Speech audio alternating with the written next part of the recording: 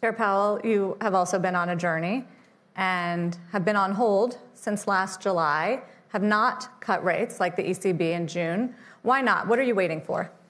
So let me say that sitting here last year, there was a lot we didn't know, and we didn't know that we were just about to embark on a period of 7 months of much lower inflation readings. We didn't realize that the second half of last year was going to be an extraordinary year from a growth standpoint and also from the standpoint of the labor market. So things actually worked out in the second half of last year in a remarkable way.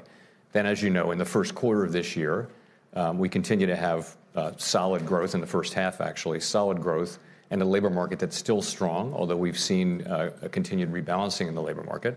And inflation, after pausing in the first quarter, now shows signs of resuming its disinflationary trend. So it's a little bit different journey. So where that leaves us is we've made quite a bit of progress in bringing inflation back down toward target.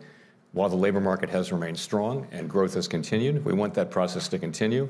I think the last reading and the one before it in inflation, the one before it to a lesser extent, do suggest that we are getting back on a disinflationary path. We want to be more confident that inflation is moving sustainably down toward 2% before we start the process of reducing how tight our policy is, of loosening policy. That's what we've said, and what we'd like to see is more data like what we've been seeing recently. We'd also like to see the labor market remain strong. We've said that if we saw the labor market unexpectedly weakening, that is also something that could call for a reaction. How much more confident do you want to be? The PCE number 2.6, that wasn't too bad that we got last week. That's right. So we're actually on a 12-month basis. We're actually at 2.6, both headline and core for inflation, and that represents really significant progress. I think we peaked at 5.4% in core, and the same thing has happened in headline. We've gone from 7.1 to 2.6. So yes, we've made a lot of progress.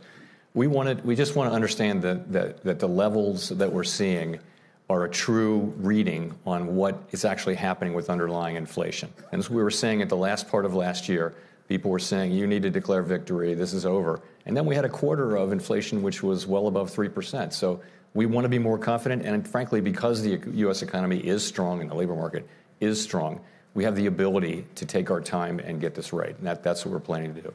So September?